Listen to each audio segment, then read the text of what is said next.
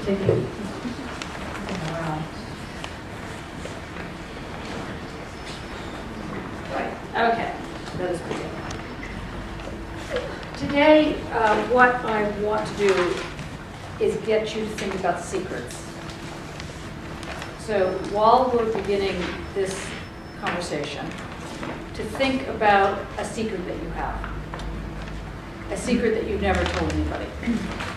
A secret that only you know. I mean, you have to at least know your secret. Okay, so it can't be even a secret from yourself, so don't do that.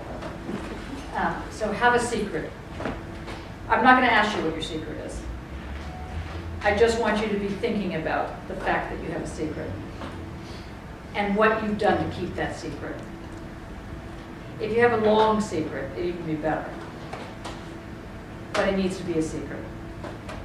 Because for me to explain to you what a secret really is, I need you to be on the same page with me with the secret.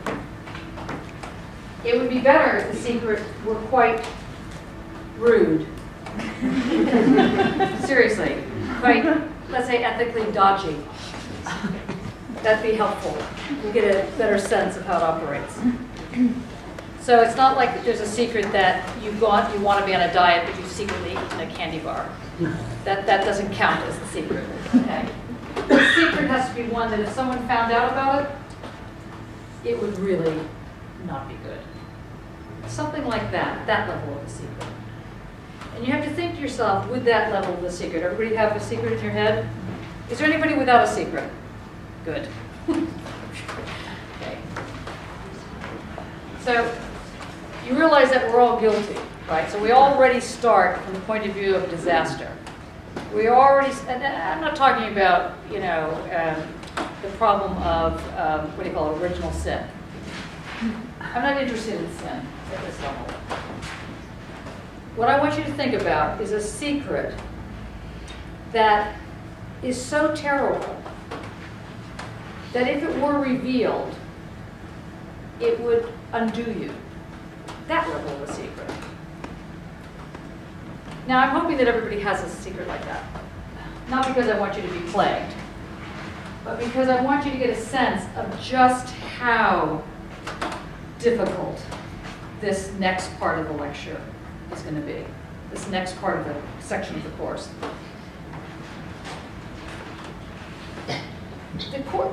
The title tonight is around how one keeps a secret. What have you done to keep your secret? To keep your secret safe? To keep your secret so that nobody else can get to your secret? How have you protected your secret? How have you kept it concealed? If it's an old secret, have you kept it so concealed that only now, by raising it with you, do you remember that you have the secret? How good are you at concealing your secret? How good are you at camouflage? There is this secret. You are to tell nobody here, or in fact nobody ever. You will never be relieved of this secret. Sorry. You will never have to reveal it either, hopefully. This is how powerful it is. Now, Lyotard makes the comment that I stated at the very outset of this course.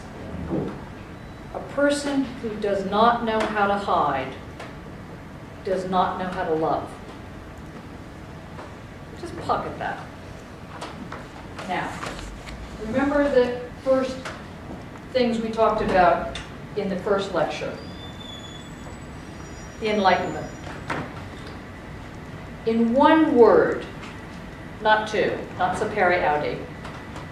In one word, what does the Enlightenment mean? No.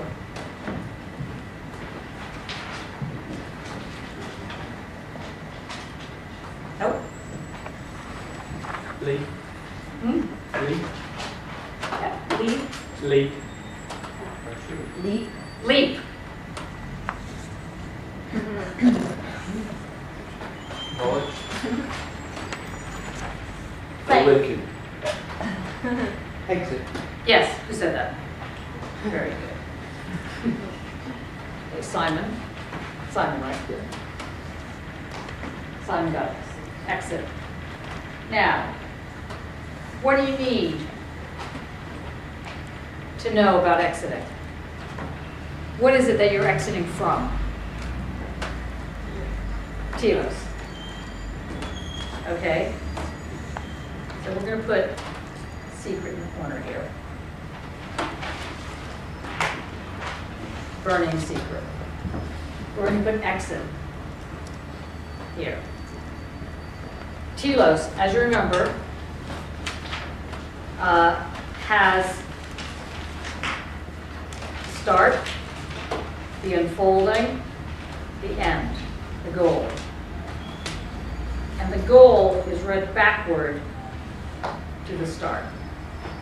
So we know that in modernity,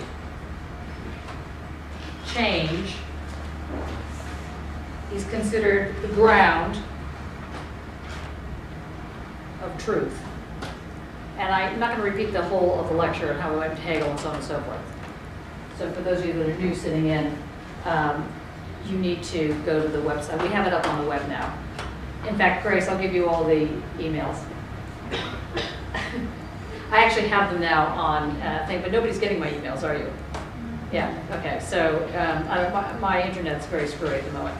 So I'll just send it to you. Hopefully you get it. You've been getting my stuff. So I have everybody's list, and so you can go to the web link and look at it.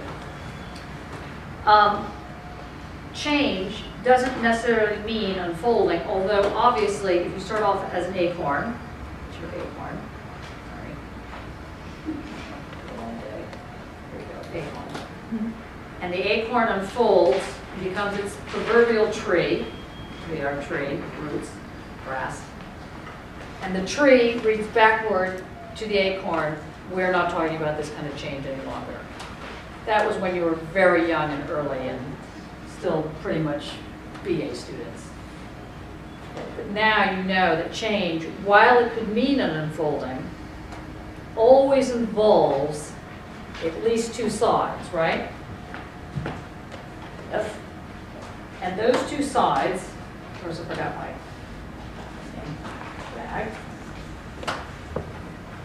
Those two sides are thesis. Okay, let's just draw it like that, even though we know those aren't solid lines. And what's on the other side of the thesis? Antithesis or antithesis, let's say, which is antithesis. And now we know if we take those together, they can't be separated. So if we move this up like so, in any direction, antithesis moves with it. It doesn't, it's not that antithesis is following it. It moves with it. Now, one thing that we know is that in this example, we have thesis, antithesis, taken together creates, nope. Well, yes, okay, it can create either big antithesis or big thesis, but what's the word that Hegel uses? Starts with an S. Does truth start with an S? Does it start with S? Synthesis? Yes, good. You hang around. Very good. Okay, so synthesis, and synthesis so comes back around and forms the ground, right? So we know that that gives meaning then to the thesis and the antithesis, correct? We did this. It's so easy now, right? Because you had this last week, so whatever. You know what's going on. If you don't, we're going to go into it a little bit more today anyway. What if, now, oh, and the last thing to remind you of, sorry, the last thing to remind you of is, in the Hegelian system, we know that it starts with what? Simon, you're not allowed to answer. Someone other than Simon. We start with what? Good. So done. Okay. Immediate, which is to say the not mediated. Not mediated. And that is also the now. That is also the no thing. or nothing. Right? Got all that? And we know that to access that immediate requires what? Intuition. Good, John. You're John, right? Soon, if you give me your bank details. Long ago in the U.S., there was a show called Soupy Sales. And Soupy Sales, anybody ever heard of Soupy Sales? Okay. It's not even because you're too young to know what Soupy Sales is, because you're also not American. But Soupy Sales was it was kind of like, it's kind of like a Jimmy Savile, actually, or whatever. Anyway, he ran all these children's TV shows, and he was very popular.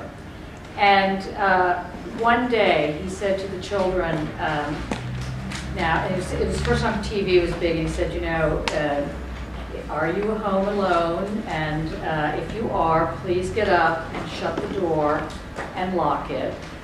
And now go into your mommy or daddy's wallet, take out $5 and send it to Soupy Sales. And he got thousands of dollars.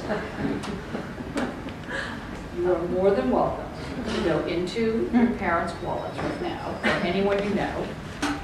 Send it to Johnny Golding. He was fired. I'm just kidding. Okay, so the immediate is then sublated. Remember that fabulous word? Sublated, or sublation. And it creates what? Perception. Nope. Intuition. Big intuition, concept intuition. Why is it big intuition? Because that form of the intuition is not your opinion. It's the full concept. It's the full concept. And that form of intuition comes back around, forms the ground to make meaning of the immediate. Right? Remember this little process that we were doing? So you start with right here, right now. You start with the here, like Dorothy. You're on your Wizard of Oz path. Where does Dorothy start looking for things? She starts right where she is. The is. She starts with the is. The is immediate. The immediate can't be mediated. It's immediate. In order to access it, according to Hegel, you need intuition. Intuition sublates the immediate. So the fullest form of intuition has the immediate in it. And that comes back around. Does anybody have a Kleenex that can keep working? No, we just things. Luckily, I wear black. Okay. All right. So we have here the ground, which gives meaning to the two sides. That creates this movement. So what you have to remember now, we have exit. Exit implies movement. Oh, very good, very good. You do not have to go into your wallet. Exit implies movement. Thank you very much. Movement, this notion of movement coming from Newtonian physics, that all sentient anythings need to move. That's their essence. Movement is the essence of being human. Very different than prior to the Enlightenment thinking. We know that this movement doesn't really go anywhere. It moves, but only in the sense that it's not a solid block. The block has energy in it, let's say. So that this ground is giving meaning to the thesis and the antithesis. That comes back around, this whole movement. So against intuition is what? Don't look at your notes. 2 words. Sense certainty. Okay? Then sense certainty, when pitted against this side, this is now the sort of the vacuous side, the not side of the fuller side, the thesis side. All of this gets sublated into sense certainty. That creates Perception. ow! What's with perception? It creates big sense certainty. See how difficult 1 week can be? Okay, comes back around, creates sense certainty. That gives meaning. Then what gets pitted against that? Perception. Okay. Then all of this gets sublated into perception. That creates big perception. Yes, good. Secret there. So we have big perception, right? And what's on the other side of perception? So perception includes now all this other stuff. It includes immediacy, intuition, sense certainty, includes all this other stuff that we're talking about. So if you're talking about perception, and I want to ban anyone saying in tutorials or anywhere, I like that piece of work, or I don't like it, or that work doesn't speak to me, or my perception is, or my, no. From now on, we only use perception when you really know what you're talking about, and at the moment, that's not the case. So perception, sorry, I say that with love.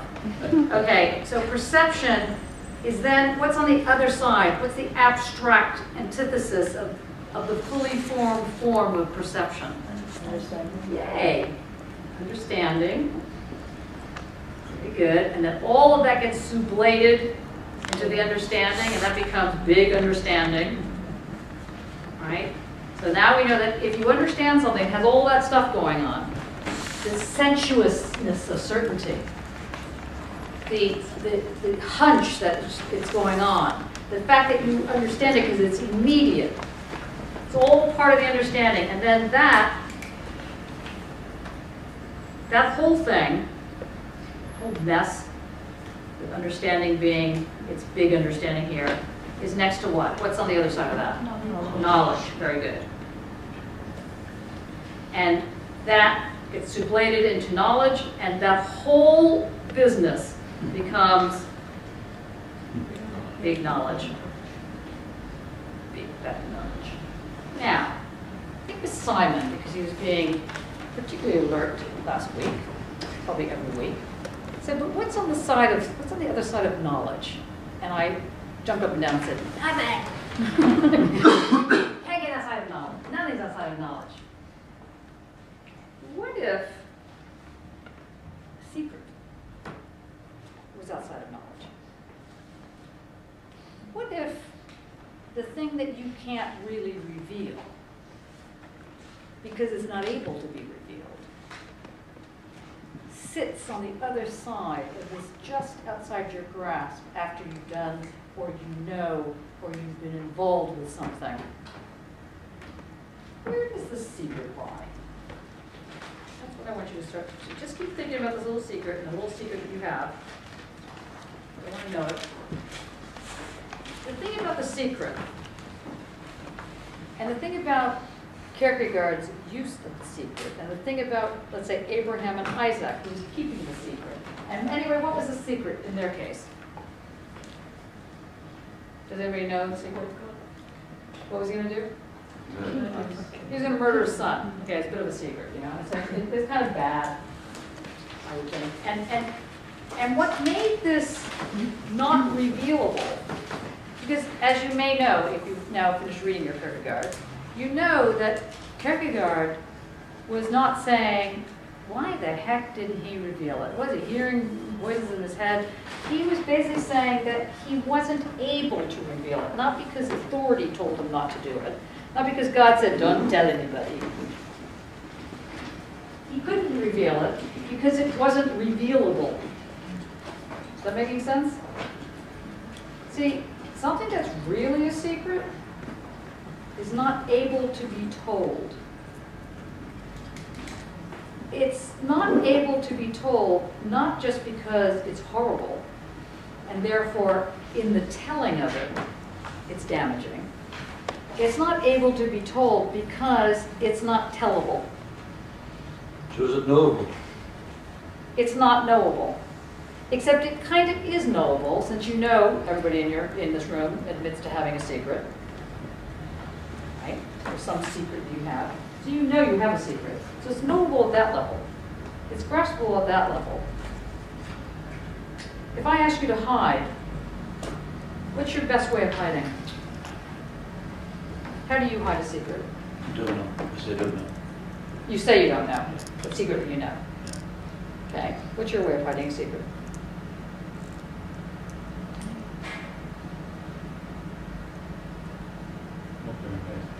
Not going to bed? Not going to bed. Oh, not going red. Lie. Not going red, yeah. Lie.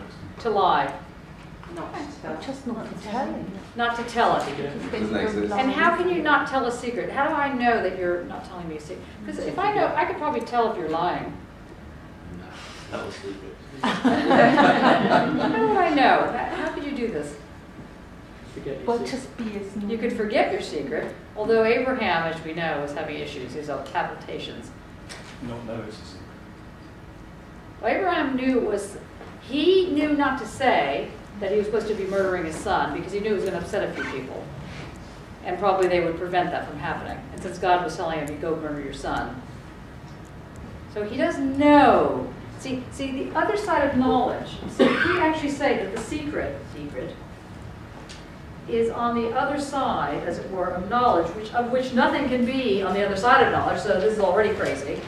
We know that it can't be separated, so that by saying that something can't be separated, that it's stuck together means primarily and only that knowledge is involved with your secret.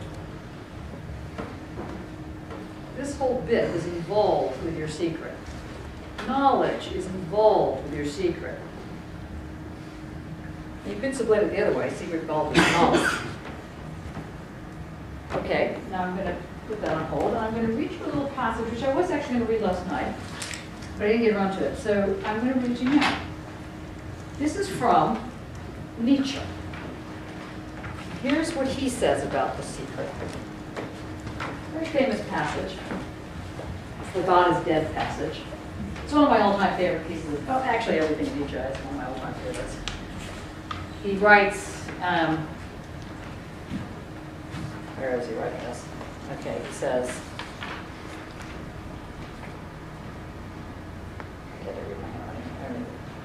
okay, he says here, from the madman. Have you not heard of that madman, says Nietzsche, who lit a lantern in the light morning hours and ran into the marketplace and cried incessantly, I seek God, I seek God. As many of those who do not believe in God were standing around just then, he provoked much laughter. Why? Did he get lost? Said one. Did he lose his way like a child? Said another. Or is he hiding? Is he afraid of us? Has he gone on a voyage? Has he immigrated? Playing chess somewhere? I added that. Thus they yelled and laughed. The madman jumped into their midst and pierced them with his glances. Whither is God? He cried. I shall tell you. We have killed him, you and I. All of us are murderers. What did we do when we unchained this earth from its sun? Whither is it moving now? Whither are we moving now? Away from all suns? Are we not plunging continually, backward, sideward, forward, in all directions? Is there any up or down left? Are we not straying as though through an infinite nothing? Do we not feel the breath of empty space? Has it not become colder? Is not night and more night coming on all the while? Must not lanterns be lit in the morning? Do we not hear anything yet of the noise of grave diggers who are burying God? Do we not smell anything yet of God's decomposition? Gods do decompose. God is dead. God remains dead, and we have killed him. How shall we, the murderers of all murderers, comfort ourselves? What festivals of atonement, what sacred game shall we have to invent? Is not the greatness of this deed too great for us? Must we not ourselves become gods simply to seem worthy of it? There has never been a greater deed, and whoever will be born after us, for the sake of this deed, he will be part of a higher history than all history hitherto. Here the madman fell silent and looked again at his listeners, and they too were silent and stared at him in astonishment. At last he threw his lantern on the ground, and it broke and went out. "I've come too early," he said. "My time has not yet come. This tremendous event is still on its way, still wandering. It has not yet reached the ears of man." It's a secret. So it wasn't so much for Nietzsche that people were afraid to stare into the abyss, to think about all the things that could be wrong. It was rather that we're not afraid enough. It's not so much that people aren't afraid to have secrets. It's that we're not afraid enough. For Nietzsche, the chemistry of change is always connected with a life force. Murdering it, not murdering it, playing with it. It's connected with a life force. Life force connected with power. Power with mastery. Mastery with change. Change with life force. And then a repeat of the pattern. Chemistry of change connected with life force. Life force with power. Power with mastery. Mastery with change. Change with life force. And then a repeat of the pattern. Intimate chemistry of change. Change with life force with power, power with mastery, mastery with change, change with life force, and then a repeat of the pattern again and again and again. This, and not transcendence, was for Nietzsche the eternal return. Always returning in intensity. Always returning with not being afraid enough. Always returning this intensity, this will to power, as he would call it later, as we'll get to later. Now this is very different than the Hegelian move. Nietzsche is saying that this abyss, this staring into the abyss, is not enough. This knowing that on the other side of knowledge there is nothing. You need to know that that nothing is alive. That nothing operates as a secret. It might be useful just to call it a secret, so you know that if you call it nothing, you don't think of blank. But it's a funny form of a secret. It's a secret that has fear in it, that has sexualness in it, that has evil, cruelty, has all these things all of us have mentioned to themselves. And you know that if you lose sight of the secret, you've lost sight of life force. Abraham could not reveal the secret, in part because he was afraid, in part because he wasn't afraid enough, in part because who would believe him, in part because it was too dreadful to reveal. Very think about it with your own secrets. Or let's say just one good secret. I've got maybe a whole bunch of them. They're tiring to carry them all around. You have the secret. It forms you. Or to put it slightly differently, informs you. It lets you know something. It informs you, but also informs you. It forms you, it informs you. But it's also not necessarily a part of you. It's a part of you because it's your secret. It's not a part of you because no one sees it, no one knows it, And a lot of times you don't even know it. Now, this is what Nietzsche, but particularly Derrida, which you were asked to look at today on Gift of Death, speaks about in terms of a singularity. So the new term we learned today is singularity. But you need to understand that we're not learning about singularity in this abstract, dry, brittle sense. Singularity is the secret. But the secret is involved with this fear. It has something to do with, it's visceral. It's visceral. It has blood and guts in it, or something. It's whatever you can think of it, it's visceral. And it has something to do with ethics. The dark side of ethics. Now, I just want to make a little caveat. The caveat here is to get you to remember that there's a difference between morals and ethics. So I just want you to remember this little point, and then we'll get back to our little telos, our secrets, and this and that. A moral, a community moral, is similar to a rule. You can make up morals.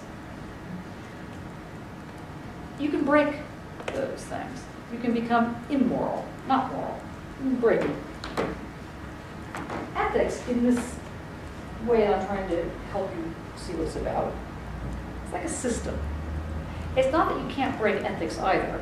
You can. It's harder. Ethics are like the ground, whereas morals are like a position, a law. I mean, a law like a rule. It's like a rule. Ethics are closer to, like, let's say, the law of gravity. You can jump out the window, and you can think to yourself, I'm going to fly. But it doesn't matter if you think you're going to fly. You're not going to fly, unless you have something to help you fly. All the great drugs in the world are going to not prevent you from going down with gravity. Ethics is similar to this. Ethics is like a law. You can break the law of gravity. You can break an ethical environment. But it forms a ground. But it's the ground that it forms is sort of like the ground that we were talking about in the Hegelian model here, where it allows you to go on your path and to deal with it until you come across your secret. And when you come across your secret, what happens? What do you do with that path? Break it? Don't break it? Do you hide? Do you run away? What do you do? How do you deal with it?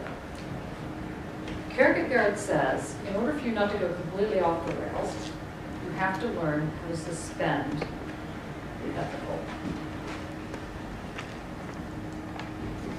In suspending the ethical, you must learn its corollary, its sort of other side of the suspension of the ethical. Does anybody remember what it was? Simon reacted to it very vigorously last week. Certainty. Not certainty, although he did react to certainty. Sorry, Simon. Not to keep pointing you out. Submission. What do you submit to?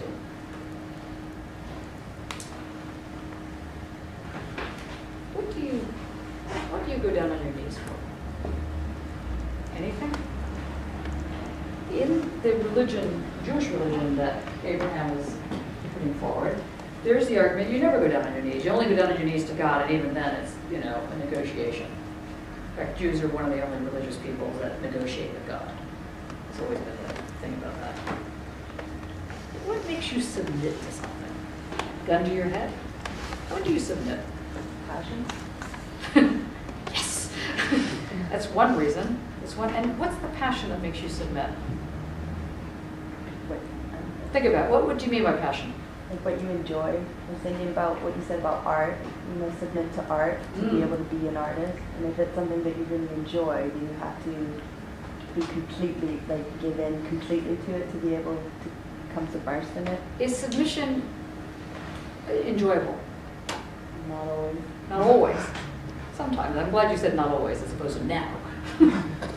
Submission is enjoyable to a certain point, especially if you are in the hands of a master who you figure knows what they're doing, right? Because if you can submit to someone who kind of knows what they're doing, or to something that knows what it's doing, then it's less scary, even though it could be really horribly scary. But you see, there was no safe word in the little trial with Abraham. He couldn't say to God, okay, uncle, or pineapple or something, and then God was, okay, I cease being this sadistic creature you're going to kill. Abraham's submitting. So what's he submitting to? What allows him? Faith. And if we're in a secular environment, what would you call that? Who said Courage. Yes. It's conviction. Courage. What is conviction now? I mean, there's a lot of people that have a lot of conviction around here. Let's think about Mitt Romney, for example. Again. Romnesia. Malcolm was calling it the other day. He's got a lot of conviction. What makes his conviction wrong, for example, and other convictions right? What makes your conviction right? Have you given up a lot to become an artist? Or whatever you've given up to become an artist, ain't nothing to what you will give up. Pound of flesh plus. Now, I told you that. That's a big secret. I told you a secret now. Secret is, you want to be an artist? You want to know stuff? Then take everything you have plus. You willing to give it up? You really willing to give it up? Now! Not my job. Think about submission. It's okay if you think the rules of the game are fair, but what if the rules of the game aren't fair? What if in submitting, you're forced to submit? Would you submit if you could not submit under a forced situation? Someone had a gun to your head, and you decided, I'm not going to submit. What do you think would happen? Die. Okay. If you go into a situation where you can submit, you might submit, you could be wanting to submit, or anyway, you're not wanting not to submit, so we're at that level. You're not saying no. You're not exactly saying yes, but you're not saying no, so you're sort of like that. If you're at that level, what happens with your practice? This is what Derrida is trying to get to. He wants you to understand this question of submission to a mastery that is based in a passion as opposed to an absence. But it's not a passion or absence that is with rules. And it's certainly some that might take you away ethically from whatever you consider to be right, because there's like a bigger thing at issue. The bigger thing at issue would be what for you? What would be the biggest thing at issue? What would make you do something really wrong? Passion, right, Chelsea? Yeah. Okay. Anybody other than Chelsea into like following the passion? Oh, you're on your own there. Oh, there's like 3 people. There's 3 people that are following the passion. You follow it wherever it takes you. Yeah, sure. Anybody else? Passion's got a very emotive context to it. Yes. Murder. Yeah. And I'm just thinking there's something bigger and better than passion, What is that? which is the non-secular word for faith. Okay, why doesn't passion work for that?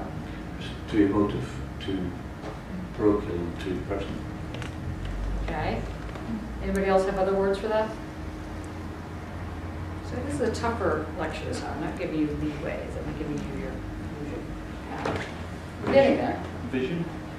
Vision. So the possibility of something else beyond where you are currently. Progress. So does that mean that you're going to fall back into the telos? Trust. Trust. Trust. Trust. Unpredictability. Or change. Trust is bigger than passion, Trust is bigger than passion. for me. Love, What? love is, Love is bigger than trust, and trust is bigger than passion. I mean, love is can make you make mistakes. Love can help you, or can help you make mistakes. That's great. Okay. And is that a good thing to make mistakes? Sometimes. Sometimes. Okay. We're getting warmer here. I feel like I'm full of tea. I'm now becoming a dentist here. Okay, let's try it again. Let's When's go. the realm of courage? Courage. So courage is bigger than love, is bigger than truth, is bigger than passion. Trust. Because you know, Trust. We're back to trust. So if you're in the world, I was going to say a power game, trust has very little to do with things. In what world? Power. I disagree fundamentally. Okay. In what way? There's nothing more powerful than trust. Okay, that's tautological. So, But what is it about trust that you're saying works? it connects to a bigger picture beyond the knowable. Beyond the noble. Beyond the Oh, no, knowable. Beyond the knowable. Okay. Okay, let's think again. You're on your path. Your path is your goal. This is in the old-fashioned, when we were youngsters, view of the world, and we were only into telos. We knew that telos was getting us to go in this direction. Okay, so you're saying that trust is the ground and the highest form, right? Yeah. And you're saying passion is your ground and the highest form. And you're saying that love is the ground and the highest form. And you're saying that death, it's like, bing, bing, bing, bing, bing, bing, bing, bing, bing. Yes. Can you elaborate on that? Because that's, in terms of going back to the telos, that's the ultimate goal, isn't it? The ultimate goal is to die. Well, Very upbeat class. Death, murder. your conviction is not to die. You know, that's what we're, Your conviction is not to die. so, I don't know how to make it, but That's another thing. Does it have anything to do with heaven and hell? Heaven and hell. My goodness. Well, Okay. I don't know. It depends. you just think it's different to, for avoidance of the rules, but death is the sort of, the end, isn't it? Okay, let's try it again. We're getting there. Yes? Well, I think you mentioned cruelty. I did mention cruelty. I think so. Yes. Last time. Can you elaborate on that, or I just don't that I mentioned remember. it? I remember that word. So Yes, cruelty is a very interesting word. We'll put it on here, along with secret.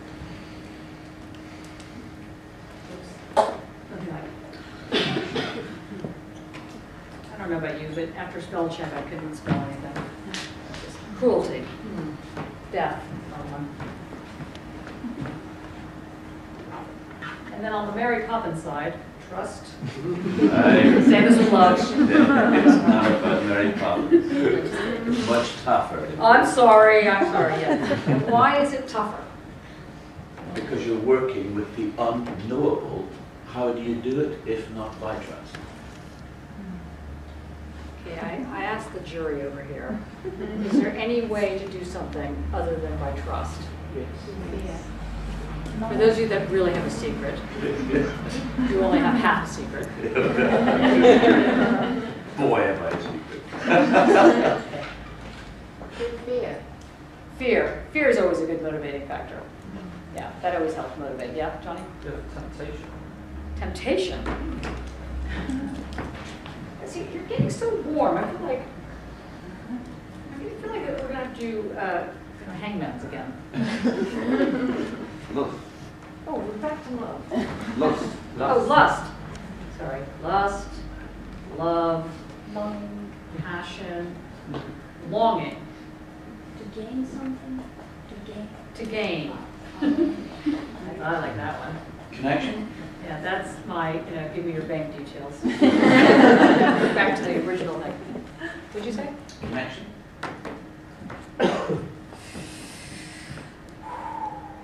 Okay. Desire. Desire. This is Chelsea again? No. No. Oh. Unpredictability. Wait. Desire. What'd you say? Unpredictability, the not knowing. Oh yeah, the unpredictable. That's me in there. Unpredictable. Now, okay. Let's try this again. In the beginning of the course, not in the beginning of the world, in the beginning of the course, we heard that we were moderns. To be a modern meant three things. Okay, it meant a lot of things, but for the sake of our discussion, it meant separation of church and state, it meant the rise of the individual, and it meant change, right? Those are the three things. And without those three things, modernity is back in being the Middle Ages, or the Dark Ages. The fact that you could actually think that you personally might be able to make a difference was important. And Kant makes the argument in what time period? The Enlightenment. Just curious. What? The Enlightenment. Sorry, the Enlightenment. Yeah, no, but what time period? 18th century. 18th century, and get a smaller date? 13th century. No, not the 13th century. 1790. Of course it is. Palpitation. He answers a question in the newspaper. Remember this? That was long ago, 3 years ago. Okay. And he says about the Enlightenment, when people say, what is this thing called the Enlightenment? And everybody answers various things. He says it's about daring to know. It's about taking the position that you're mature enough not to go running off to ask daddy or the priest or mommy or whatever it is, what's the answer? And that's the first step of realizing that you know it has nothing to do with trust. That first step. Sorry. Your opinion. No. No, not my opinion. This is where we're getting at this. I want to get a sense of when is it an opinion and when is it correct. Okay. Yeah, good luck with that one. It's correct if I say so. I feel like I'm Yeah. and I say it's correct. You say it's wrong. Yeah. Okay. So as long as we know our place, it's like, I don't believe that all people are equal in these situations. That's fine. Yeah. I trust you. I have a student that once came to me. He was quite an interesting character, and a very brilliant guy. And he was very angry student. And he used to walk around the class. He'd never sit down. He was too anxious. And I was like, who are you and what are you doing? Just stop it, But anyway, I didn't say anything. He just walked around. And at one point, he turned to me and said, "I bet you're like one of those kind of lecturers that believes that everybody's equal in the class." I was like, "Whatever gave you that idea? I don't believe that at all. You're the students. I'm the professor. Okay, you may be more intelligent than me, but I know more than you. Okay, yeah, it's like, but that's not an argument, right? That's just an argument of, might is right.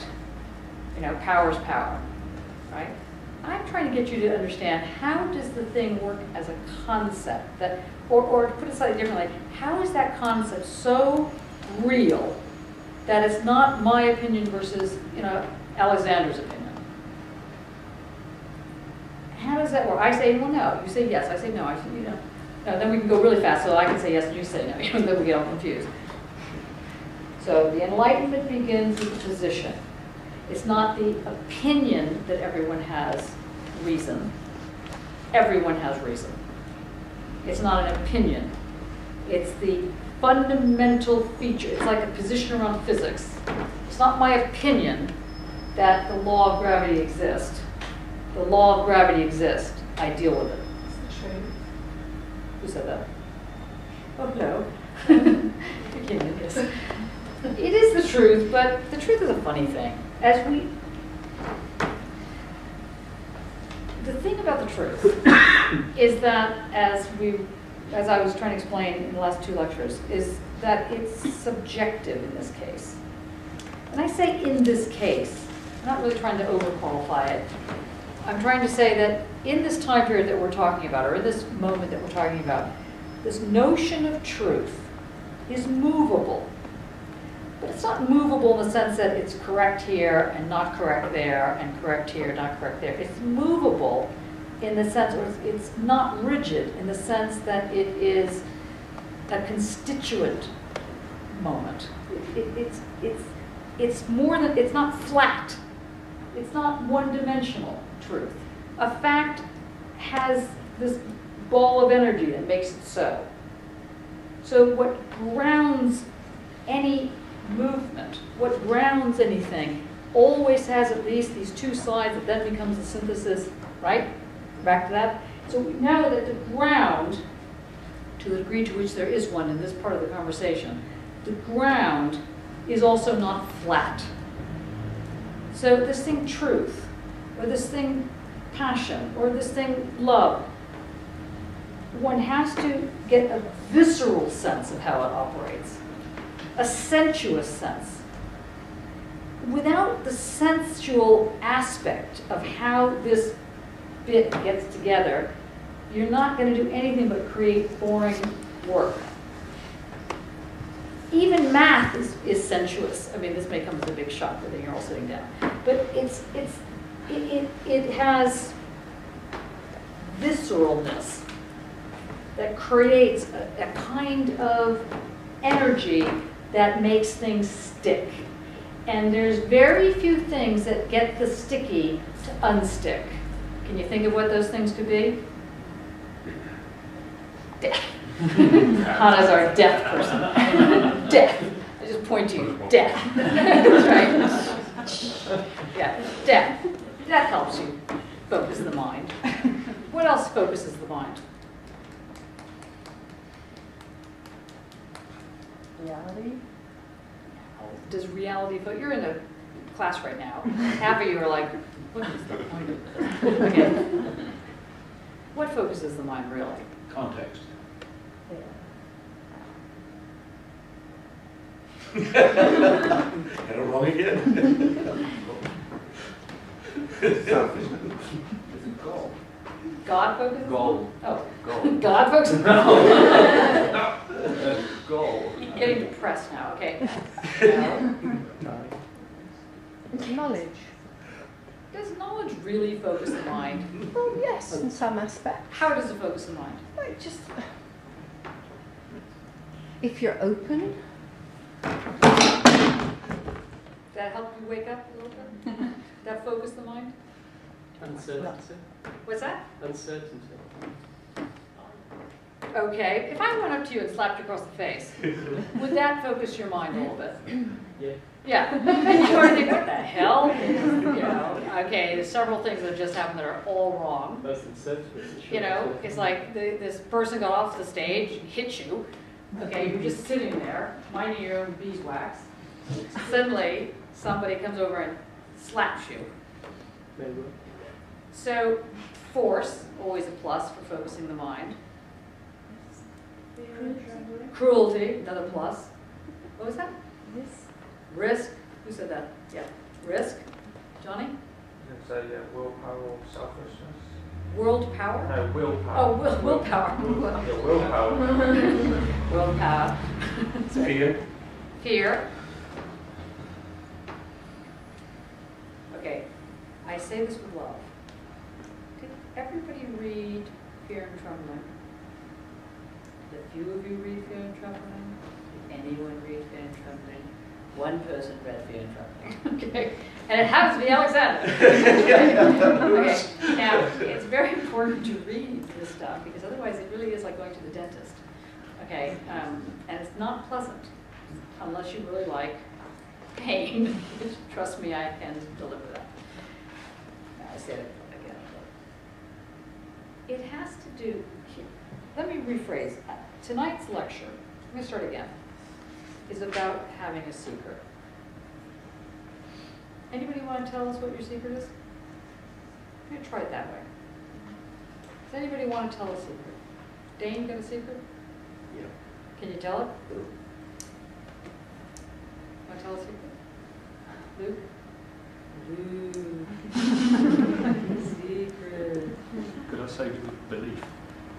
Could you save it with belief? So if the sort of having the big level to admit that you believe You believe that you have a secret. No. Sorry, I'm going back to the guessing game. Believing that nobody would find out. You're believing you're here because you believe. Doesn't anybody have a secret you want to share? Because I'll show you how this works. I can It's share not a a secret. secret. Okay. is it? But a real secret. Sure. Okay. Okay, camera on, Alexander.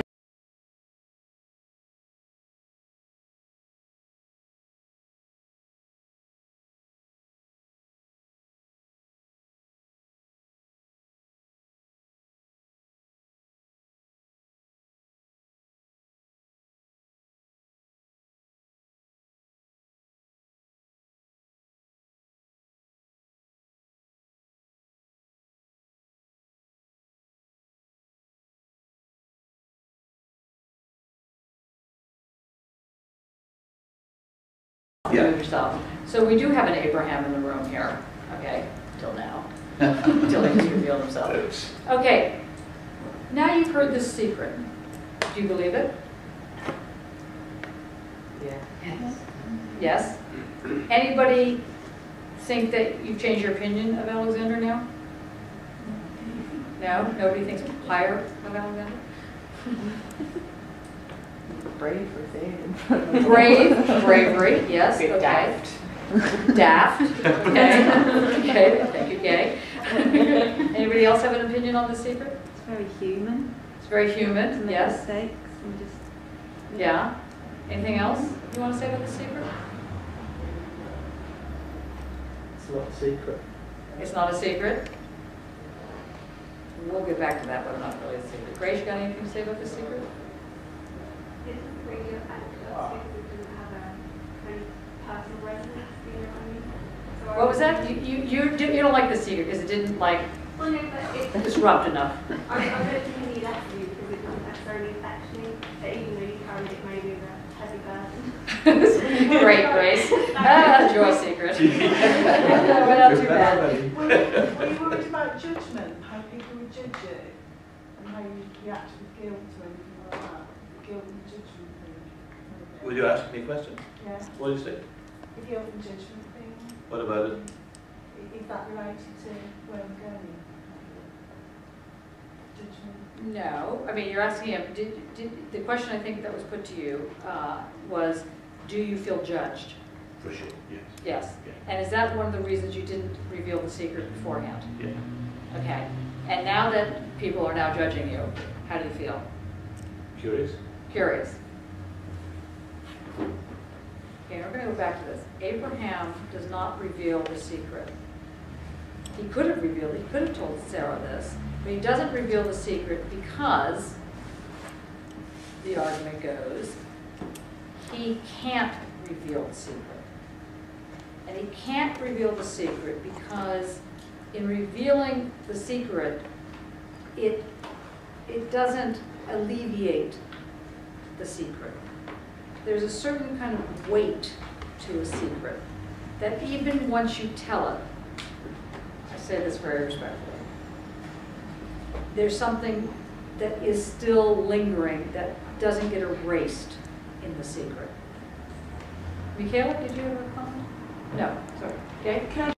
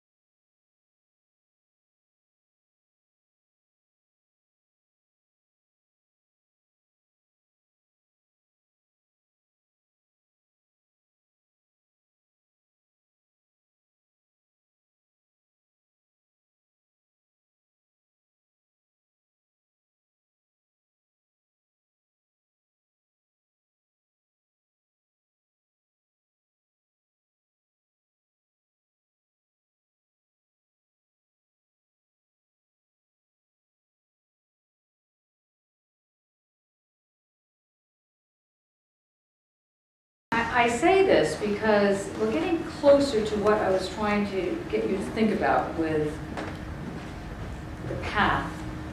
These things have weight to them, but the weight isn't just,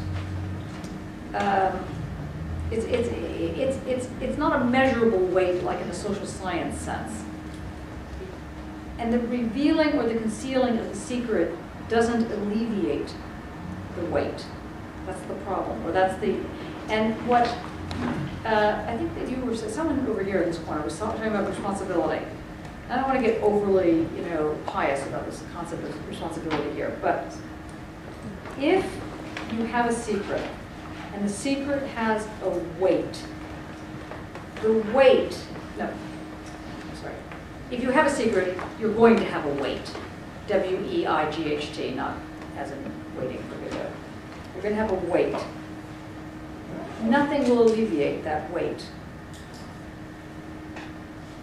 Kierkegaard, Nietzsche, later on Heidegger when we get to it, they're all making an argument, Benjamin, that in order to be in the realm of art, you must grasp the secret that has a weight to it, has an awful weight. This is not a secret like a secret love affair, which is happy, let's say. This is a weight, this is a crushing, this is something that if you even try and throw it off, it doesn't go anywhere. It keeps you from either closing or opening. It is very powerful. That's what I'm talking about. This thing is called, that's what's called the secret. So what you're talking about is a secret. You've told the secret, but you'd have to sort of shout it to the rooftops, and even then, what would it do? Nothing. Because there's something that gets broken in this secret. That's what you need to think of. Something really gets cut. It's cruel that she told you this. It was both important, but it was also cruel that you gave her your word. And it has to do with faith, but not faith in the religious sense. And not faith even in the trust sense. Maybe faith is even a crummy word for this. It's a bond of some kind. There's a bond that's been created with a secret. It's this that we're exploring. And this bond, Kierkegaard onward, is naming a singularity. Because this bond doesn't have an other side. There is no other side to singularity. Now, maybe when you start thinking, when we get into physics, a certain kind of physics, and we're speaking about one-dimensional objects, whatever, you'll see that in those environments, you can think of a materiality of sorts that doesn't have another side. One dimension, 4 dimension, speed, something like this. Oh, I have a question to ask you. Parenthesis. Last night I couldn't sleep because I was thinking about this lecture. And also, I just couldn't sleep. And so I was listening to an old, not that old, but an old news report on BBC about, what's his face, that jumped out the spaceship or the balloon. His name now? Felix Baumgarten, who jumped off. And the question was, when you're falling faster than the speed of sound, what happens with sound? Is it behind you? Like if you were screaming, could you hear, or would you hear the sound afterwards? Because you're falling faster than the speed of sound. So when you hit the ground, and then comes the sound. Is that how it works? I just asked you this because I'm talking about a singularity there. You're moving off of guilt and shame, going into some other forms of it, but I'll just let that lie for that. Just let that sound go. Now,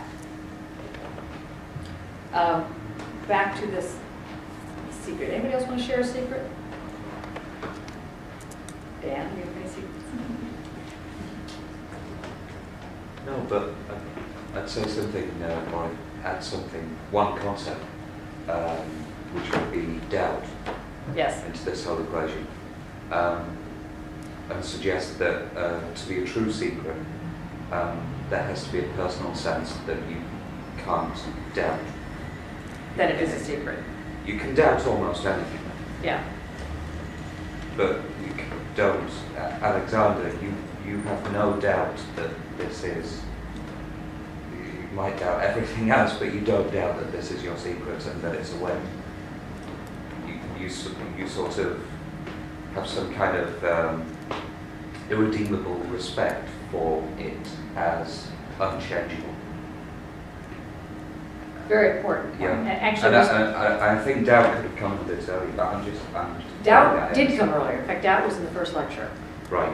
So it's fair, but it's good to remind everybody that we dealt with, or we brought it up, because especially the Cartesian form of doubt, as I had mentioned earlier on, because that's not the same thing as I doubt what you're saying. You know, what I was saying, it forms a kind of materiality that you need to be thinking through. So again, how the certainty that what you have is a secret, but how that certainty is itself unchallengeable. And in the unchallengeability, it still allows one to use it as a lever, almost, as a way to move. Is that how you were referring to it, or did you want to elaborate on the Cartesian? No, that's spot on. You're so funny. Yeah. So, in the Cartesian, remember, cogito ergo sum, I think therefore I am, is not I have a mind and I have a body. Bad way of looking at that. It has to do with the way in which doubt, you can doubt everything, but you cannot doubt. For Descartes, that's as far back as you can go with your little going back. You can doubt that the sky is blue, you can doubt this, that. But you can't go further than doubt. But in saying that, that creates certainty. So this is an odd form of it creates an odd form of positivity. Same with the secret. The secret creates an odd form. I'll tell you a secret. This is a secret I had when I was a little kid. We lived in very poor conditions, or not say very poor, but we lived in a situation that was a military environment. So it was kind of odd anyway, but we were living in a civilian environment. And we didn't have a lot of money. We had a lot of food stamps and stuff like that going on. And I was really, really hungry. We hadn't had, I don't know, hadn't eaten or something. I was just hungry. I remember I was like 7 years old or something. And my parents asked me before I sat down, did you wash your hands for dinner? I was so hungry. I was like, yeah, whatever. I was like, yeah, I washed my hands. Whereas I hadn't washed my hands. So the secret was that I knew I hadn't washed my hands. And it was basically a lie, because I had lied now. I hadn't washed my hands. And so and I must have looked like I just come in from playing, I had dirt all over myself, you know. So they said, well, if you washed your hands, show us the towel that you used. Great. so we go upstairs together. I'm like, this is just not going to end well. You know, I'm not going to get fed. Okay, that's the first problem. Second of all, I'm going to be exposed for having told a lie. Another issue. You know, finally, how am I going to get out of this? It's just a disaster. So I go into the bathroom. I find what I hope is one of the dampest washcloths around, which is like bone dry. But, you know, I'm figuring, well, it's coming out of the dryer. Nothing ever dries properly in this house, so there's got to be one damp one in here somewhere. I pull it out. I give it to my astonished parents, who are like, that's bone dry. You are lying. Go into we're sending you to bed, and I got like, it was not a good scene. I then decided, here's my secret. I decided I'm going to run away. I was like 7. I just couldn't handle it anymore. I was just like, this is ridiculous. So I climb out the window. I let myself down. Now this is at a time period in the US and Michigan with the trees, windows near the trees. You climb out, you can go down. It's just like you think in America. It's like these like trees next to the house. Nobody had these issues with the roots taking over the house or something like that. The tree was next to the house. Climbed down it. I was a tomboy, so you know, it was very easy. I swung down, you know. I was out, I was free. It was like amazing. I was like, I couldn't believe how easy this was. You know, and then I was thinking, okay, now must find food. All right, this is like, you know, this was my whole reason for being. And I went everywhere looking for food and couldn't find anything. But instead what happened was I ended up going into, as you do, a football stadium, because it was nearby, and ended up watching a fantastic football match. Now, meanwhile, I got carried away with this because it was a football game. I mean, American football, you know, with a little weird football. And I then realized, oh my God, time is of a problem. If they might come upstairs, they might not see me in the room, that'll be a whole nother lie I have to deal with. You know, where have you been? Nowhere. It's like, you know, make myself back, get in, realize I can't climb the tree very well because it was easier to fall down than to climb back up. That becomes another whole issue. Rip my clothes, finally get into the room. I'm sitting there, they open the door and they said, okay, because you've been so good, like, you know, you can now come downstairs for food. I don't know how they didn't notice that I was like covered in like leaves and like mud. You know, I'll just wash my hands. It's like, as I've been taught, you know, and I did that. And I always kept that secret until now. Now, that was a sweet secret in a certain sense. There's nothing viscerally horrible about it. But at the age of 7, whatever it was a pretty powerful secret for me. And for years, I felt that I had betrayed the trust of my parents, because I had, really. And I felt horrific. So I eventually decided I would tell them one version of it. This was the full version. I didn't quite get to the football games and everything.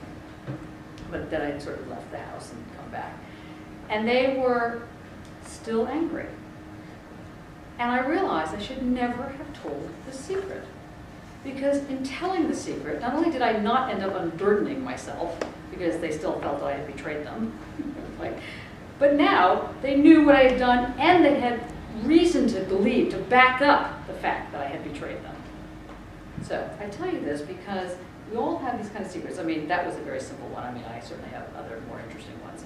But that one, I give you this example because I want you to really think about the hardcore versions of your let's say your X-rated porn level, including in this case porn, versions of your secret and how it focuses your world.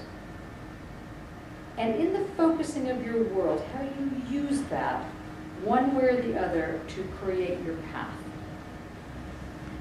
The secret is part of the exit. And you need to get a sense of how that operates. The secret forms you, informs you, does something around the ways in which something exists. I tell you another secret.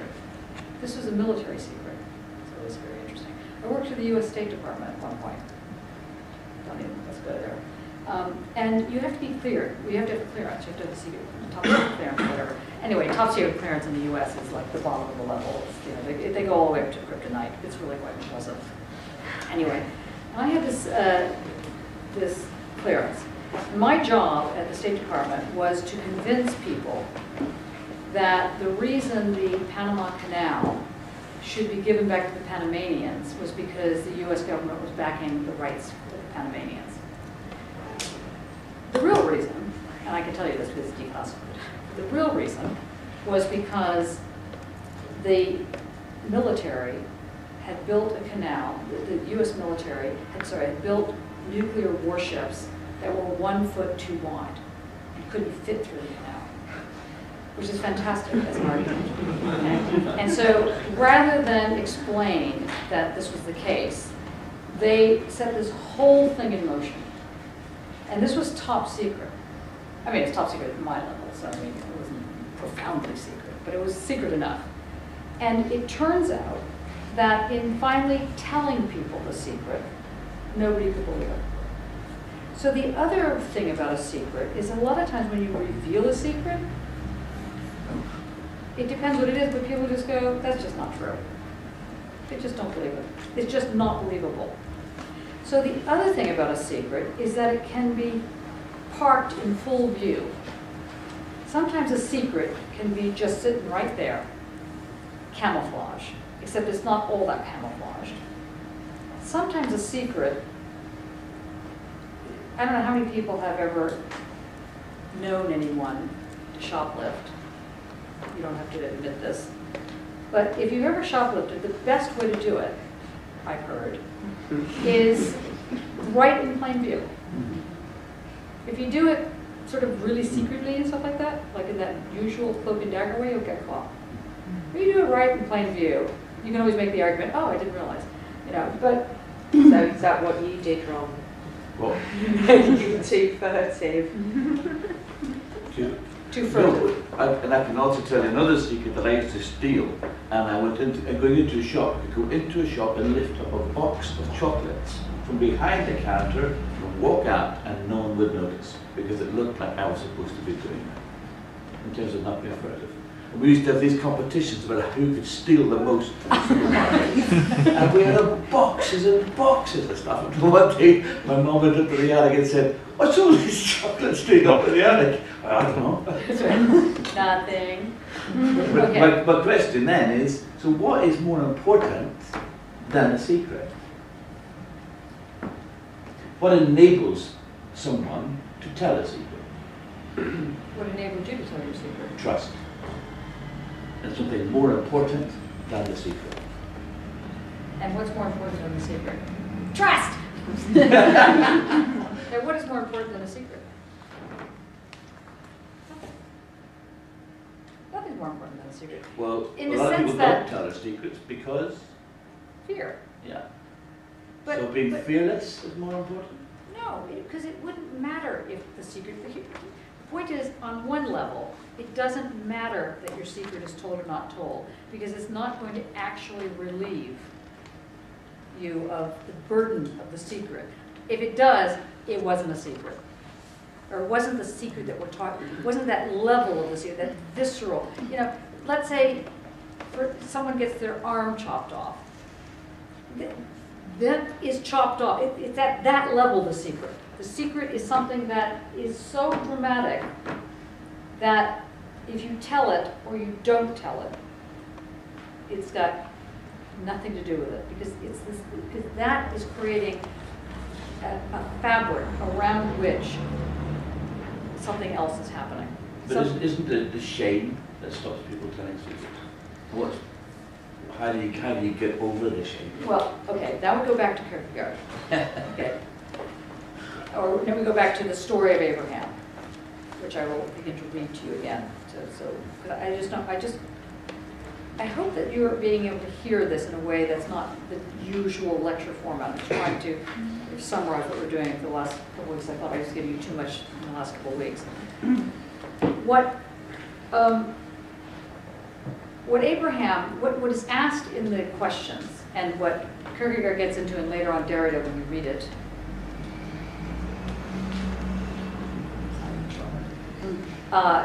in The Gift of Death. In fact, just while I have it in my head, we're still going to keep it on the side. There is a website that you need to go to, which many of you may already know about, called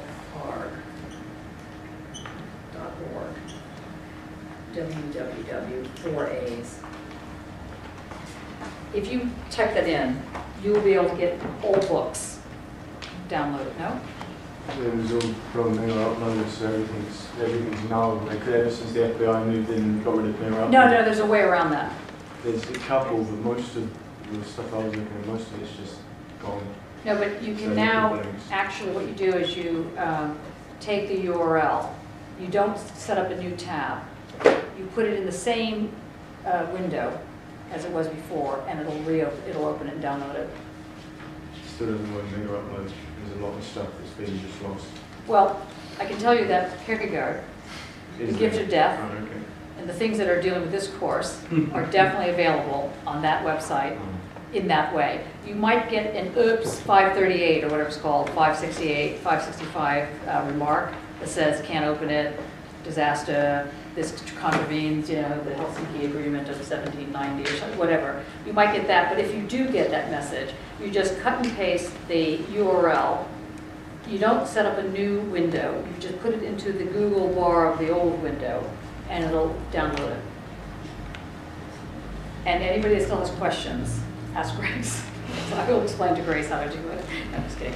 Just send me. I'll send you the link so you can know exactly how to do it. There's a whole YouTube discussion going on where they actually show you how to do this, because a lot of people are having this problem. Anyway, ARD will allow you to download. So if you haven't been doing the reading because you haven't either bought the book or have the book or whatever the story is, now there's no excuse.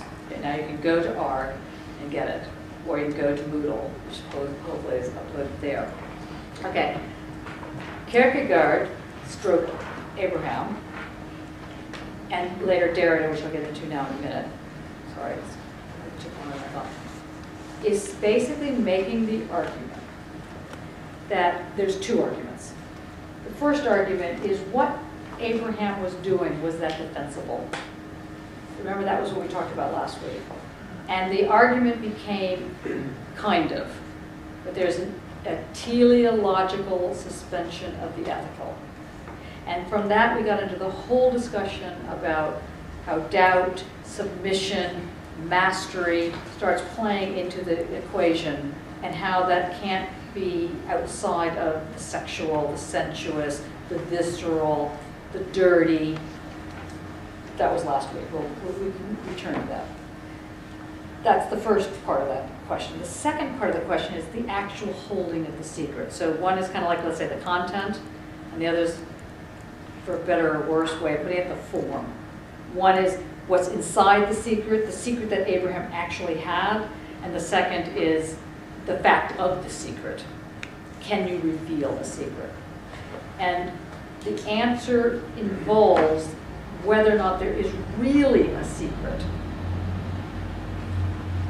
So part of the answer to is there really a secret is that in the revealing of the secret, it doesn't change anything. At most, somebody can get mad at you or not mad at you, but the fact of the secret, what it does to yourself, is not revealable. It forms a condition of your living. It conditions you. It's a condition, like there are 7 conditions to life. This is one of your conditions. The human condition. It conditions, it air conditions, it conditions how you are. And this conditioning is what Abraham can't get off, get rid of, and which is why, argues Kierkegaard, in fact all of the prophets and Jonas, whoever else is involved in the story, why Abraham anyway becomes the founder of, you know, the whole Jewish move, and, you know, the whole thing about being separate and kosher and able to be sacrificed and or pure, you know, whatever, separated. It's not because he didn't tell the secret. It's not because things went really well and he just, you know, it turned out that God stepped in. No. It was the secret wasn't revealable and it wasn't concealable. It existed as this side that creates an ability for movement to occur that is not predictable. And that is not predictable. So movement normally, in the Enlightenment sense, in the modern sense, has a prediction to it. 1, 2, 3, next number 4. You know the systems, you know how that can go. But if you're talking about the aesthetic move, if you're talking about this level, you need to have a sense of how movement occurs viscerally, painfully, what's the right way of putting it? Some kind of energy involved that matters, that makes matter happen, that matters, that creates a matter somehow. And it begins in the discussion in this time period of how the secret begins to build this question so far. I feel like there's too many type in. Yep. One aspect of it that's completely confused me, and you could just say, just don't worry about that now. Don't worry about it. He layers up his lie, doesn't he? Because he tells the lie to the son as well. And then Kierkegaard starts talking about the whole thing about breastfeeding and a lie being involved in that. And I got very, very confused. That's the bit that's I'm stuck on. Sort of But he doesn't lie to his son. Well, he sort of He sidesteps it. Okay, maybe he's economical with the truth. Doesn't he do something where he tries to encourage his son to think that he's mean? Yeah. But in no way does he say that in no way does he not tell the son, basically you're going to die. He might say there's different reasons for it. I'm insane. Yeah, I don't love you anymore. You're an idiot. Whatever. But he's not lying at the level. He even says it's God's will. He just tries to ameliorate it by saying, look, for whatever reasons, it's really me. Don't blame the big guy. It's me. But the real question is, why does Kierkegaard go into this whole breast thing? Yeah. Yeah, that's the bit. What is it about the breast that starts becoming, what is this, blackening the breast, making sure there's food somewhere else, like someone has really hurt themselves and you step on their foot so that they now concentrate somewhere else. What is it about this breast thing? What's he talking about? What happens when you get weaned, as they say? It's almost like trying to make someone their own person. And what does that require? Stopping their life, relying on you, on somebody else.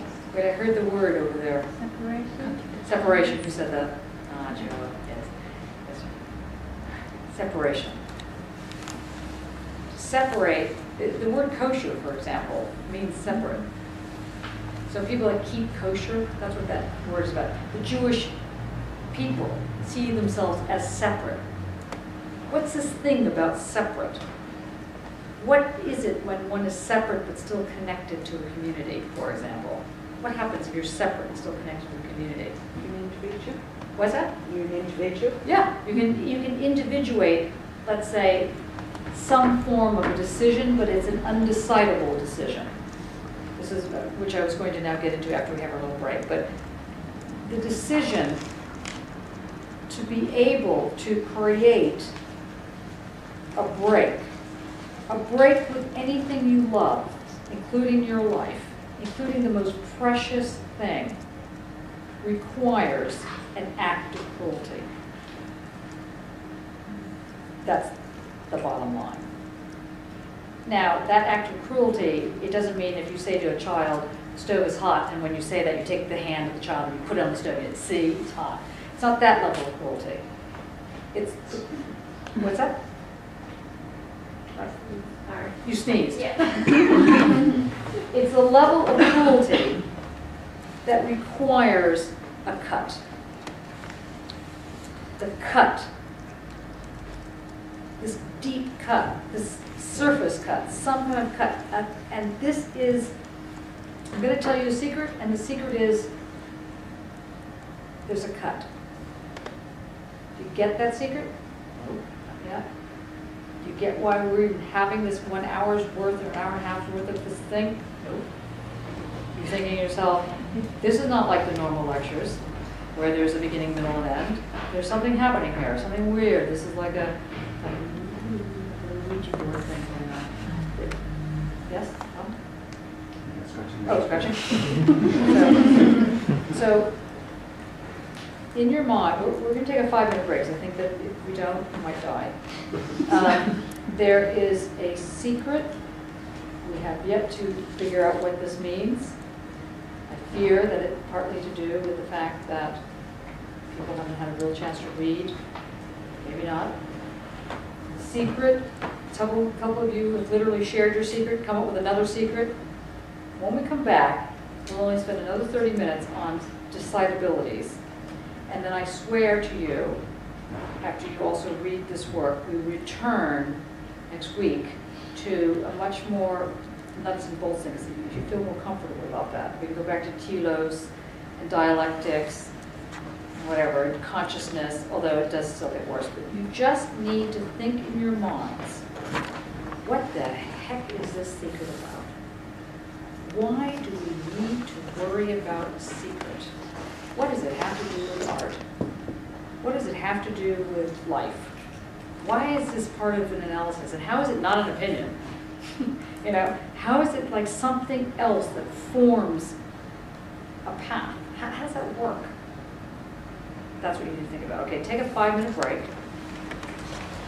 And then take a 5-minute break, cigarettes, Diet Coke, coffee. See how that goes.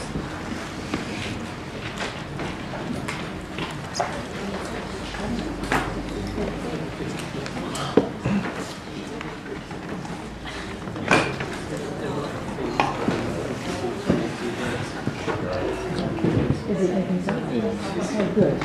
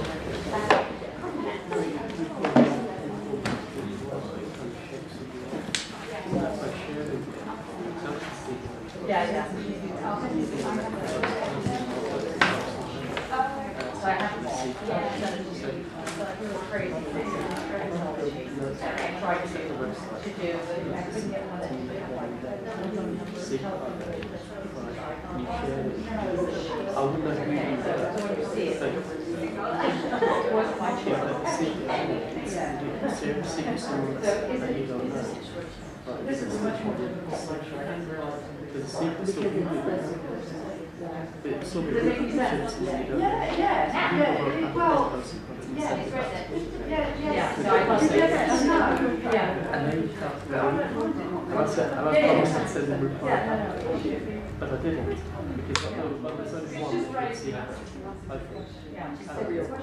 well, the other one's she had some secrets.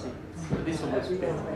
It's like she was like, they didn't know that they didn't get married in this course in this national centre. And I made a decision to not respond, even though I said it was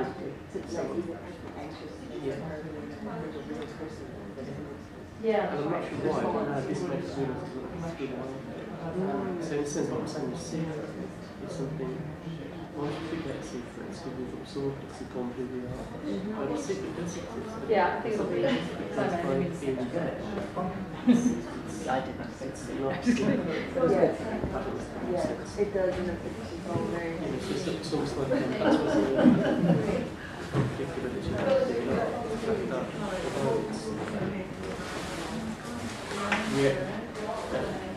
we have to speak nearly as much as but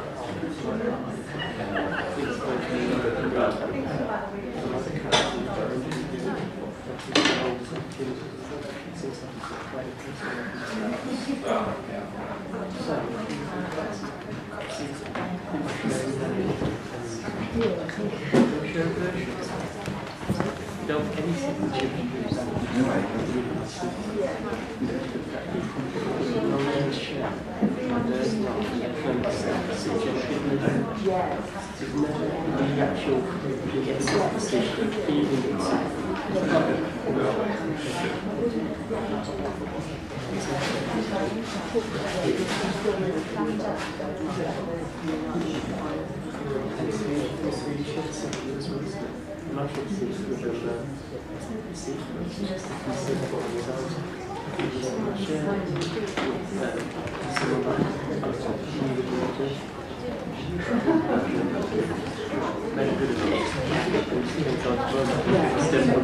But this is just a good defensible. But he doesn't have to so always stuff in all. So he's relaxed and scared.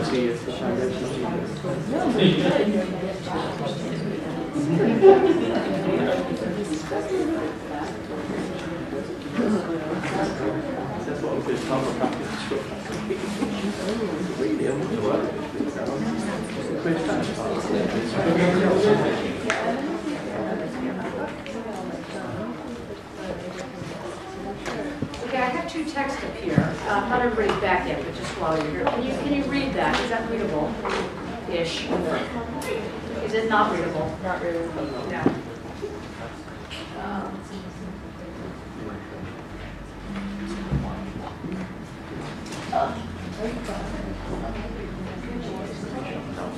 Can you read that? Yeah.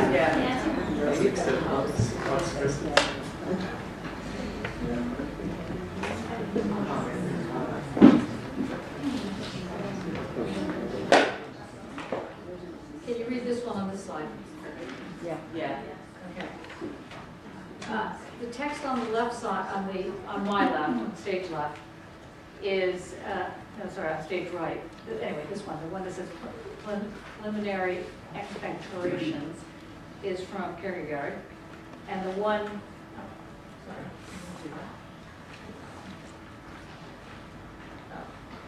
Anyway, the one on the right is a gift of death, as you now see.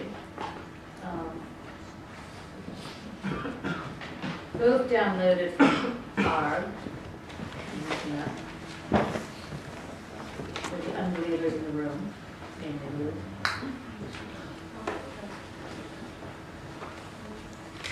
Okay. So the last hour we spent going around in circles in a certain sense, but at least I hope trying to break the ground a little bit so you can sort of play with it. I'm putting up these two texts side by side so that you can get a sense of the different ways that this is happening. The one on the right is from Derrida. It's from Gift of Death. It's downloadable. Luke? Just kidding. From Arg. But in any case, we'll get back to that. That's Derrida. And he's in that chapter in the Gift of Death. It's direct reference to Kierkegaard, so that's why I have you looking at it. And this is the first version of an explanation of why this is not to be read, as Simon was asking earlier during the break, as an anthropological approach to, well, at that time people had sacrifices and God was intervening to show you that was a stupid thing to do, or it was wrong, or this, now you must be, more human, or whatever the thing is. What Kierkegaard is saying is something much more. He's using this Abraham story in part to raise the question of what does it mean to submit to something that allows for creativity to flourish. He's talking about a very specific kind of submission. I keep mentioning this. The submission, I said it before, the submission of the bended knee, but this is not a submission done out of fear in the sense of being afraid of God and God's going to rise up and slap you across the face and say, bad person. It's not done for that reason. It's a submission because it must be done. Like when you're doing your artwork. Like when you are caught in whatever it is you're working on and you're caught in it. Like rabbits in a headlight, or that expression, you're caught. Not because you have an opinion, I want to be caught, I don't want to be caught, but because you must be doing it. For those of you that are immigrants that have come over from somewhere, or those of you that have just never had the chance to study and now you are, whatever it is that got you here, that crossed whatever mountains you had to cross, didn't know you're going to end up in this room at this time at 7 o'clock at night on a Thursday night, that got you here. There was no thing that said, in the year 2012, in October, you will end up here at 7 o'clock listening to this. No, you didn't have that level of the map. Something got you here. Now, obviously, I'm not trying to elevate this class to the level of, sacrificing, firstborn or something like that. What I'm trying to get you to think about is, what is it that gets you on your path in a way that is not driven from fear or cruelty at the level of I want to hurt people, that's what's my path. The path, that what's cruel is that you are being the subject of the cruelty, as it were. You are submitting, voluntarily, actually. This is the secret. This is the real secret. The bigger secret. The bigger secret is that you have agreed to submit. It's the only way you can learn, actually. I don't know if you've ever been in situations where people are supposedly, quote, unteachable, or something like that, this famous problem of being unteachable. That's when people aren't willing to submit. And by that, I don't mean being obedient. In fact, I mean exactly the reverse. I mean, they're not willing to put themselves on the line. If you're not willing to put yourself on the line, you're not going to learn. You're just not. And that's what Kierkegaard says. So he starts off here. Oh, it doesn't show the same way.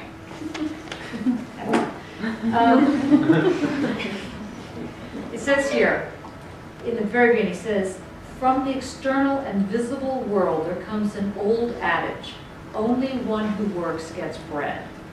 Oddly enough, the adage does not fit the world in which it is at most home, for imperfection is the fundamental law of the external world, and here it happens again and again that he who does not work does get bread. So he's in a little swipe at the upper classes, basically. He who does not work does get bread, and he who sleeps gets it even more abundantly than he who works. So you see his little critique of the current environment he's in. In the external world, i.e. in the real world of how horrible it is to live in Denmark at this point, everything, or in fact the Western world, everything belongs to the possessor. It is subject to the law of indifference, and the spirit of the ring, that is the kissing of the king's ring, obeys the one who has the ring, whether he is an Aladdin or Noradin, and he who has the wealth of the world has it regardless of how he got it. Bitter, twisted, evil queen. It is different in the world of spirit. Now, by spirit, he's not necessarily meaning here religion. He's meaning, as Chelsea pointed out, the passion. He's meaning but a very specific kind of spirit, a knowledge spirit. I don't mean like a ghost knowledge spirit. I don't mean spirit in essence. I mean that the spirit is based in reason, not in, but again, it's not the reason, it's not rational reason. It's not the rationale. It's a logic. I'll get back to that.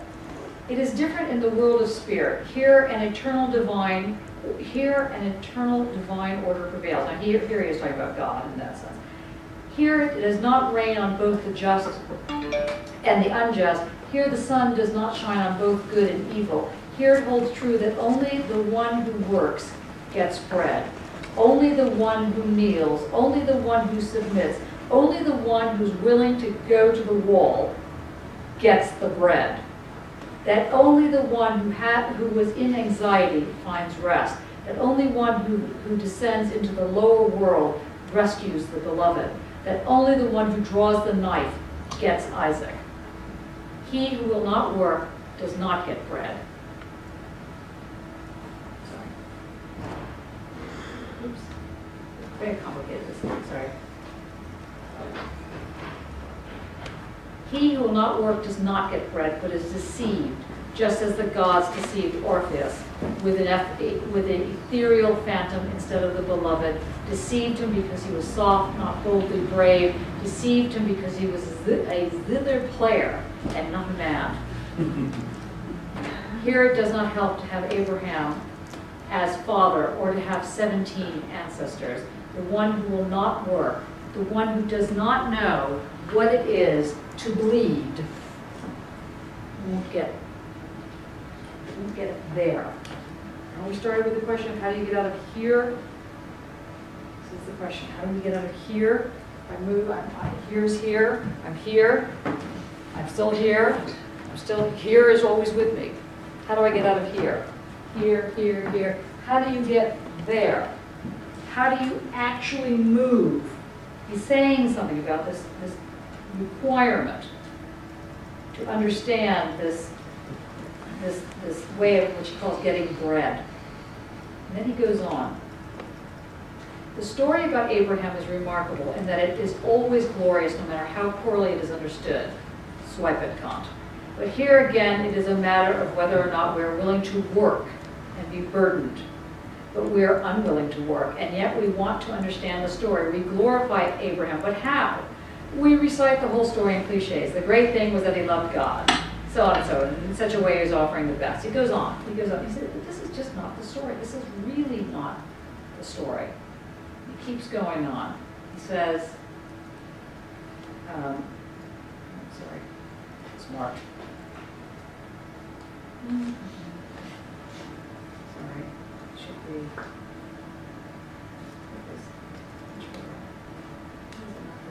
Page. He says that, and this is why I was asking you probably out of 3. If I get it.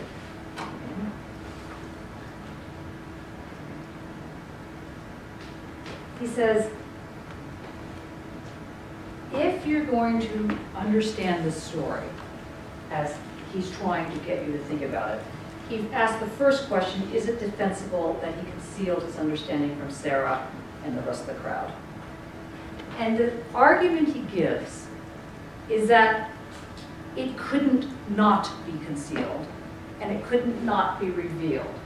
And he says here, where he starts criticizing Hegel, the ethical as such is the universal, and the universal it is, in turn, the disclosed. The ethical as such is the universal, and as the universal, it is made obvious, it's made full, it's made completely clear. But we're talking about a secret. We're not talking about something that's disclosed. We're talking about something that's hidden. The single individual qualified as immediate, sensate, and psychical is hidden. Thus, his ethical task is to work himself out of the hiddenness and to become disclosed. But he's saying it can't happen. Every time he desires to do so, he desires to remain in the hidden. He trespasses and is immersed in a spiritual trial from which he can emerge only by disclosing himself. Once again, we stand at the same point.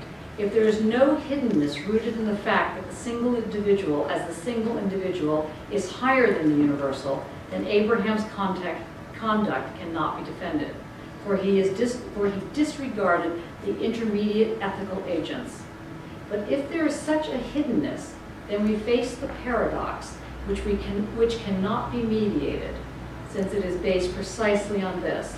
The single individual as the single individual is higher than the universal, whereas the universal is in fact the mediation. The Hegelian philosophy assumes no justified hiddenness, no justified incommensurability. It is then consistent for it to demand disclosure. So, just keep looking at that for the time being. I want you to now just think about how the universal acts as the mediation. Remember the word sublation I was saying? The universal is acting as this movable feast.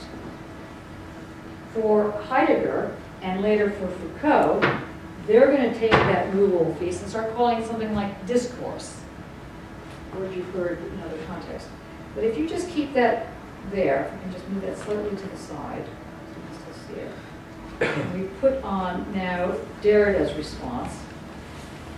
Derrida says, let's just keep that hovering for a moment. And Derrida says, why does Kierkegaard name the story Fear and Trembling? He doesn't name it learning how to hold a secret. He calls it Fear and Trembling. And Derrida wants to understand, what is it about this tremble? Because Derrida's going to push it even further. You've got a secret, you're going to keep it hidden. The only way it's going to work for you is in the tremble. The only time you know you've got something is that you feel the little hairs in your arm begin to move. There's a tremble. And he makes this comment. Now, this is what the secret does. He says, Mysterium tremendum. Whom to give to? To whom are you kneeling? Who are you giving over yourself? Knowing not to know. Knowing, choosing not to know. Not choosing to be stupid. I mean, I don't mean stupid, well, not choosing to be, I just don't want to know, I want to be ignorant. Not that. It's choosing, it's willfully, knowingly choosing that you want to go on a different path, a different knowledge path. So choosing not to know in the rational, logistical, zero-sum game. Choosing to know in the undecidable version. And so he says, a frightful mystery, a secret to make you tremble. Tremble. What does one do when one trembles? What is it that makes that hair move on your arms, on the neck? What is it that makes you tremble? A secret always makes you tremble. Not simply quiver or shiver which also happens sometimes, but to tremble. A quiver can, of course, manifest fear, anguish, apprehension of death. Cue Hannah. A quiver can, of course, manifest fear, anguish, apprehension of death, as when one quivers in advance.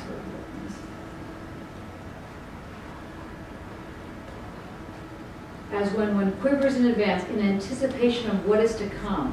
But they're not talking about what is to come. Art, this thing that we're talking about, this elusive thing at the moment, it's not about what is to come. You're not like, oh, today I'm going to go painting. No. But it can be slight, on the surface of the skin, like a quiver that announces the arrival of pleasure or an orgasm. It is a moment in passing, the suspended time of seduction. A secret always makes you tremble. Not simply quiver or shiver, which also happens sometimes, but to tremble. A quiver can, of course, manifest fear, anguish, apprehension of death, as when one quivers in advance in anticipation of what is to come. But it can be slight, on the surface of the skin, like a quiver that announces the arrival of pleasure or an orgasm. It is a moment in passing, the suspended time of seduction. A quiver is not always very serious. It is sometimes discreet, barely discernible, somewhat epiphenomenal. It prepares for rather than follows the event. It prepares you for rather than comes after the event. One could say that the water quivers before it boils. That is the idea I was referring to as seduction, a superficial pre-boil, a preliminary and visible agitation. On the other hand, trembling, at least as a signal or a symptom, is something that has already taken place, as in the case of an earthquake, tremblement d'établi, sorry for my French, or when one trembles all over. It is no longer preliminary, even if unsettling everything so far as it imprints upon the body.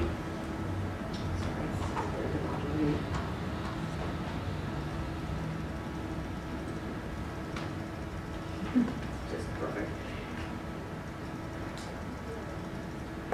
It imprints upon the body an irrepressible shaking. The event that makes one tremble portends and threatens still. It suggests that violence is going to break out again, that some traumatism will insist on being repeated. As different as dread, fear, anxiety, terror, panic, or anguish remain from one another, they have already begun in their trembling. And what has provoked them continues or threatens to continue to make us tremble. Most often we neither know what is coming upon us nor see its origin. It therefore remains a secret. We are afraid of the fear, we anguish over the anguish, and we tremble.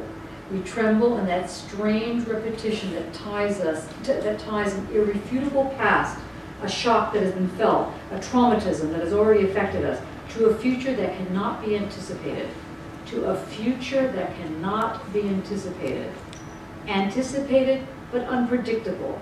Apprehended, but, and this is why there is a future, apprehended precisely as unforeseeable. Apprehended precisely as unforeseeable, unpredictable, approached as unapproachable. Even if one thinks one knows what is going to happen, the new instant of that happening remains untouched, still inaccessible, in fact, unlivable. In the repetition of what still remains unpredictable, we tremble, first of all, because we don't know from which direction the shock came, whence it was given, whether a good surprise or a bad shock, sometimes the surprise received as a shock, and we tremble from not knowing in the form of a double secret, whether it is going to continue, start again, insist, be repeated, whether it will be, how it will be, where it will be, when it will be, and why this shock Hence I tremble because I am still afraid of what already made me afraid, of what I can neither see nor foresee. I tremble at what exceeds my seeing and my knowing, although it concerns the innermost parts of me, right down to my soul, down to the bone, as we say. Inasmuch as it tends to undo both seeing and knowing, trembling is indeed an experience of secrecy or mystery. But another secret, another enigma, or another mystery comes on top of that. And what do you think that is? What is that other thing that creates this trembling? Does anybody have that when you're facing your own work? Does anybody tremble? Before, I hope so. I hope so. That there's something that gives you at least, I mean, as I'm telling you this, I have goosebumps. That's quite weird. The tremble is this moment of undecidability, but it doesn't mean I don't know what I'm doing. It's not that level of undecided. Just like the Cartesian form of doubt doesn't mean I don't believe what you're saying. I don't believe in this. I don't agree. It's not that form of doubt. It's an undecidability that requires, as Derrida's putting it, this double secret. As Kierkegaard would put it, this singularity, this moment of intensity where you submit because you have no other choice but it's not a submission out of fear, out of exasperation. The holding of the secret, and whether or not you reveal the secret, now that may be because of fear. But the real secret is the secret that you must submit. That's the secret. And whether you do submit or not is up to you. I tell you this. I've now told you the secret. Some of you can hear it, some of you can't. Some of you know it, some of you won't. It's a certain kind of what Kierkegaard is calling faith, but we could possibly call it this undecidability.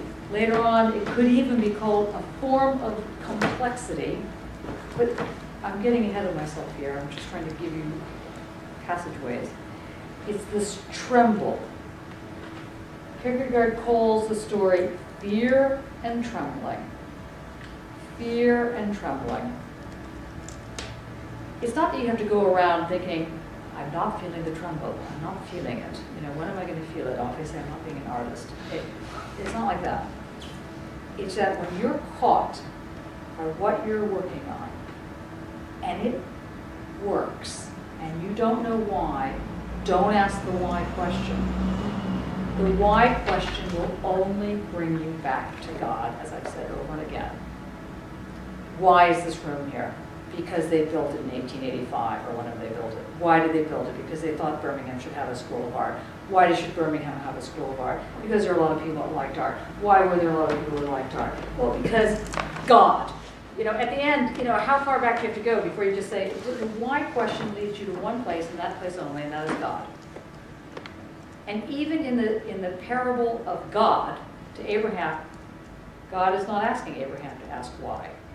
Because if you ask the why question, you will only ever kneel to authority, to the Archimedean point that then tells you how to go. So it's not even that God is saying to Abraham, kill your son. It's the moment that he's going in there, that he's doing in, quote, good faith, because there is no other faith to have. He's not talking about Sartre and bad faith. He's not talking about any of that. It's just faith is good faith. There's no anti in there. And he's going in this direction. And this is this moment of both undecidability, which doesn't mean I can't make up my mind. I have no idea. It has to do with the fact that it's not written in a static form. And when that works, the little hairs on your back should rise. This is the tremble. This is the moment when, for no other reason, you're saying, wow, that seems to work. Oh, I don't know why. It just is. The is present. getting there a little bit? So we've got a couple nods. Julie, what are you thinking? Getting there. Undecided. Let's try one more thing before we have to. Oh, I didn't realize it was so late. Sorry. Okay, let me just take it down here. So he says here, Derrida says here, I tremble at what exceeds my seeing and my knowing, although it concerns the innermost parts of me, right down to my soul, down to the bone, as we say, inasmuch as it tends to undo both seeing and knowing. Trembling is indeed an experience of secrecy or of mystery. But there's another secret. It's the secret that this is the secret.